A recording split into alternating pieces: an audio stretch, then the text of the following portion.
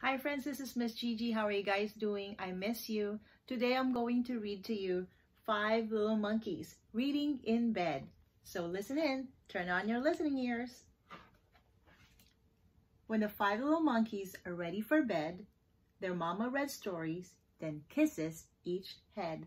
Mwah, mwah, mwah, mwah, mwah. It's bedtime for monkeys. Now turn out the light. Oh mama, oh please. One more story tonight. But Mama is too tired. She's read more than 4. Lights out, sweet dreams. She closes her door. One monkey whispers, "This book looks so good. If Mama won't read it, then maybe we could." Look at all those books they want to read. The monkeys start reading. The story is sad.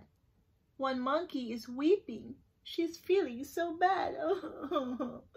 Then out comes the tissues. They all start to bawl. They sob and they cry till the last page of all.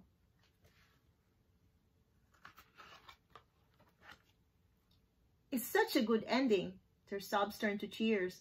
Those monkeys are loud. You should cover your ears. Yay, yay, woo-hoo! In fact, they're so noisy that Mama runs in. What's all this racket, this chaos, this din? Uh-oh, there's Mama. One monkey admits with a guilt-ridden look, "We've been reading the very best happy, sad book." Mama raises an eyebrow. "What was it I said?" Uh-oh, she's not happy. Lights out, sweet dreams. No more reading in bed. Then one monkey sighs as she turns out the light. "I wish we could read this new ghost book tonight." Oh. Just look at the goblin and mean-looking ghost. It's those shadowy bats that I like the most. One monkey starts hooting, an eerie ghost sound, and soon they're all wailing and jumping around. Woo, woo, woo, yee! Then a dark, spooky shadow appears on the wall, but a knock on their door is what frightens them all. Uh-oh, there's someone knocking on the door. It's the ghost! They all scream. But then, what happened? No, it's not a ghost. It's Mama. She walked in. "What's all this racket, this chaos, this din?" The monkey all gasped. "We thought you were the ghost. This book is so scary. We like it the most." Mama raises an eyebrow. "What was it I said?" Oh no. Lights out, sweet dreams. No more reading in bed. One monkey shivers. "That book was so creepy, so good but so scary. I'll never be sleepy." She pulls out a joke book. "We've got to be quiet. Shh. But the jokes are so funny. In fact, they're a riot." The monkey tries hard not to giggle or laugh, but then there's a joke with a foolish giraffe. So what's the foolish joke? It says, "Why do giraffes have long necks?"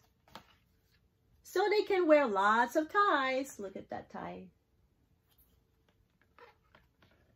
It's so silly, so goofy, they all start to roar. And then can you guess who flings open their door?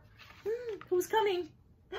Oh yes, it's Mama. She comes storming right in. "What's all this racket, this chaos, this din?"